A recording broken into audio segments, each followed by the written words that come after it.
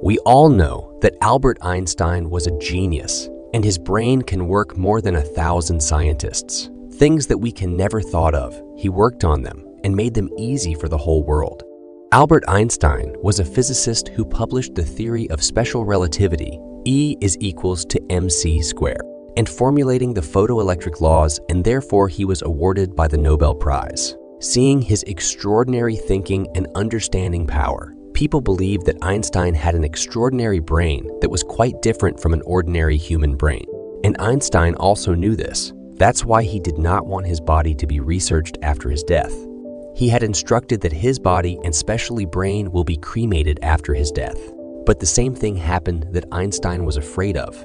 On 13 April 1955, Albert Einstein died in Princeton Hospital. The doctor, who came to perform the autopsy, stole the Einstein's brain secretly. He was curious to know what was inside the brain of this genius. The doctor who stole Einstein's brain was Dr. Thomas Harvey, who was more interested in studying this brain than facing the consequences. When the Princeton Hospital came to know about this incident, they fired him. But Dr. Harvey was successful in convincing Hans Albert, who was son of Albert Einstein, to give him permission to conduct research on his father's brain and let the world know about it. From that day, a long journey started for that brain. Dr. Harvey was a pathologist who knew only about post-mortem, and that's why he believed that he would be able to research this brain.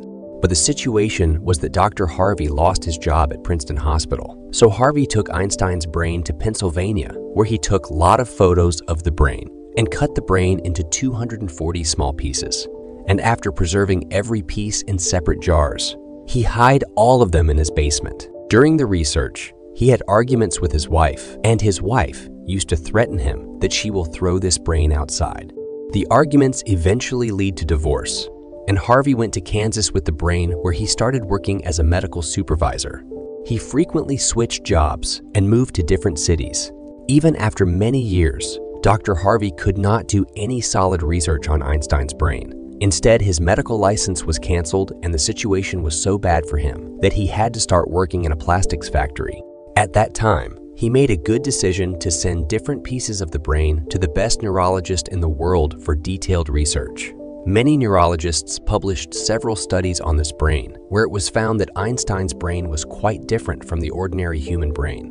The biggest difference was found in the corpus callosum part. It is important to know that human brain is divided into two parts. The left brain controls the right portion of the body, whereas the right brain controls the left portion of the body. Now, you must be thinking, what is the work of the corpus callosum? Imagine you are typing on the keyboard, and while doing this, both hands are busy in typing. If your left hand made a mistake, and you quickly use your right hand to erase that mistake, the link through which both halves of the brain are connected is called the corpus callosum, and Einstein's corpus callosum was larger than ordinary humans. That means his left brain and the right brain had a strong connection. Einstein could imagine complex problems and situations easily because of larger corpus callosum. Apart from the difference in the corpus callosum, Einstein's brain's pattern was also quite different from others. Researchers believe that it is the reason for good neuron flow. A good flow of neurons means that he had great power for mathematical calculations. Albert Einstein had the power to solve complex mathematical problems in his mind. According to a research paper, another reason for having a high number of neurons was that when Einstein's brain was weighed, it was 1230 grams compared to 1400 grams for normal human beings. Researchers believe that his brain's lining was quite thin, because of which it contained more neurons. But the biggest question is, was Einstein born with such a special brain? It was found that when Einstein was born, he started speaking after the age of 5, while other children start speaking at the age of 2 or 3. Even after he started speaking, he did not like to speak much and remain lost in his own thoughts. He was a master at processing math and numbers in logical ways rather than memorizing them in his school life. He failed in other subjects, but he excelled in mathematics and science. When Albert Einstein was 12 years old, a family teacher left his geometry book in Einstein's house.